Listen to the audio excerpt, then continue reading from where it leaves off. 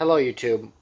So if you just got a Galaxy S8 Plus or you have one or even an S9 at this point, they're very similar devices. I'm sure this will apply to the S9 as well. And you're missing out on, you feel like you're missing out on the stock Google experience, stock Android. As a Pixel owner myself, I feel that way with this phone. However, this phone has way more features. It's got a bigger screen than my Google Pixel. It's got an SD card slot, and I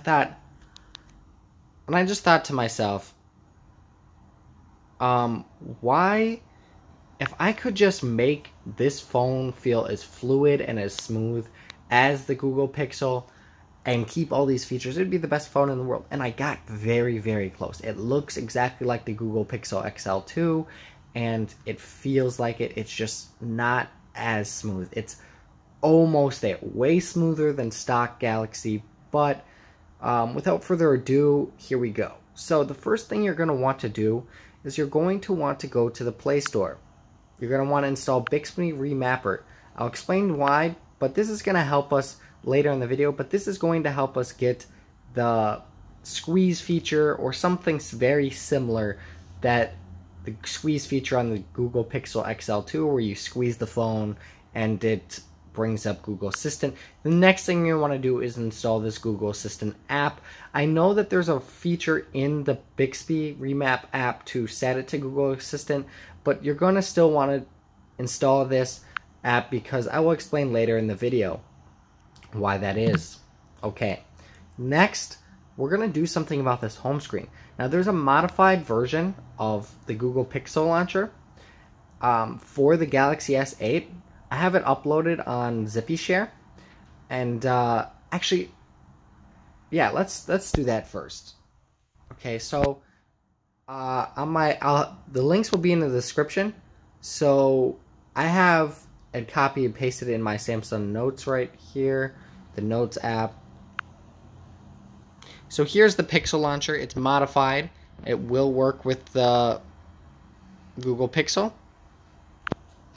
So I'm just going to copy that. The links will be in the description.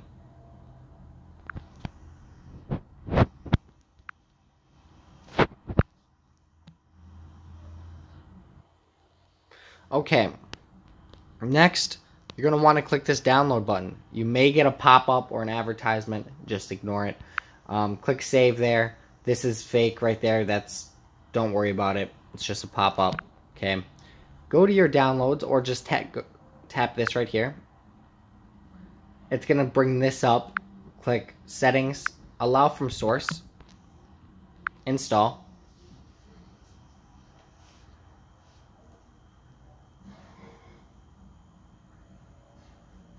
Okay, go home.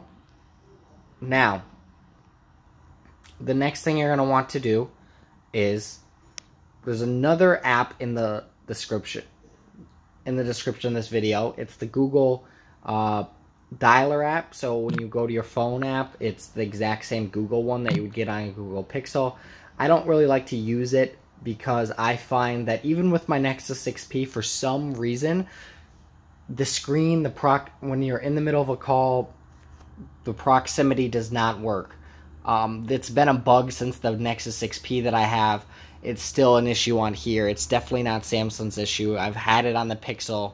It's just, for some reason, my face ends up hitting the mute button in the middle of conversations because the proximity sensor doesn't work. But if you want it, I'm going to include it for you guys here. So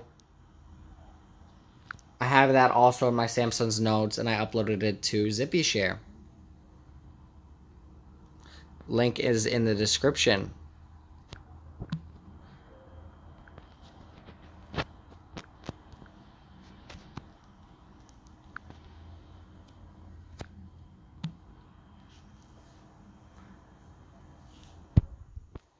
Okay, you're going to want to click download.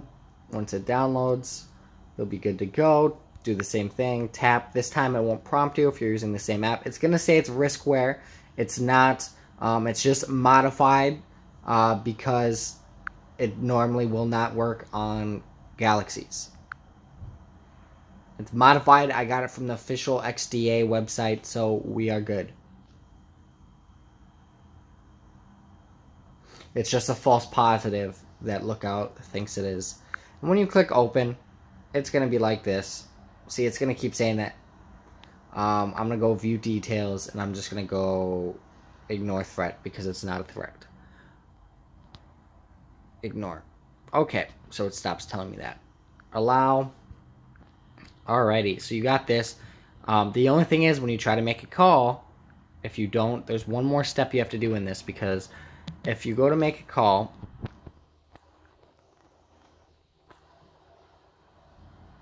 it's not has the permission. So let's just go into apps, and we're gonna first want to go and set the Pixel Launcher as our default. So go to home screen, Pixel Launcher. Okay. Next, you're going to want to go to, where is it? Phone.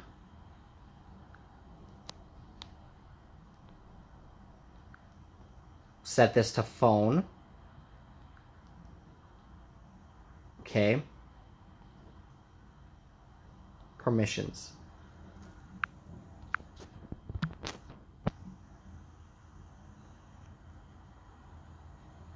Okay, so now we have the Pixel Launcher.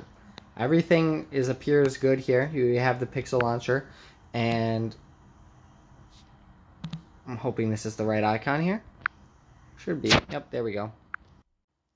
And there you go. I don't like that very much. I use the regular one, but there it is for you. Okay, now there's one last thing we have to do here, and that is when I go and press and hold, I go to home settings and change icon shape, go to circle, and you will notice that now there you go, and you will notice that the circle, they're rounded, which is how the Pixel has it. Next, there's one last step. Go to settings, go to themes. I already installed it once. This Pixelized D by Cameron is the best one. It has the nav bar buttons from the Pixel and everything. It even has the icon packs. As you can see here, I don't have my camera app is not the right icon. Now when I go ahead and I click apply,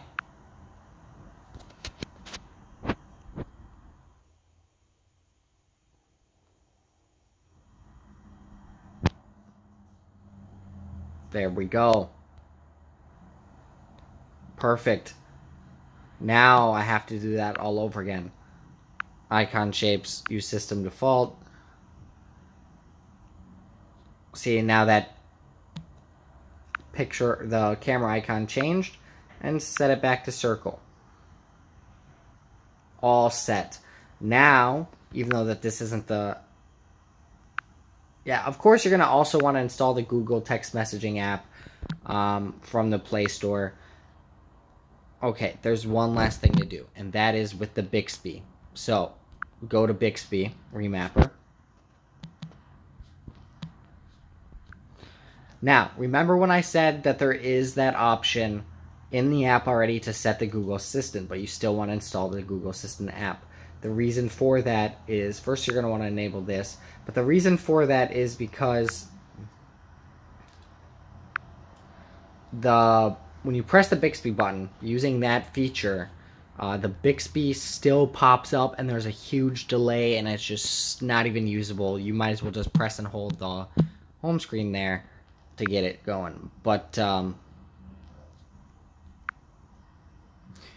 you got to enable both of these things for this to work properly. Okay. Next, go to Actions. So you see, there's these options right here. There's the Google Assistant, there's the Google Now, and these. The problem with that is when you click the Bixby button, there is a huge delay and it's hardly usable and it's just so annoying. So you're going to want to go to Launch Application and select Assistant, which is why we installed that. So now when you press the Bixby button, there's almost no delay. And the reason why I did that is because I'm recording my screen at the moment. Otherwise, it would work just fine. So there you have it. There is one more thing. I keep saying one more thing, but this is the last thing, I swear.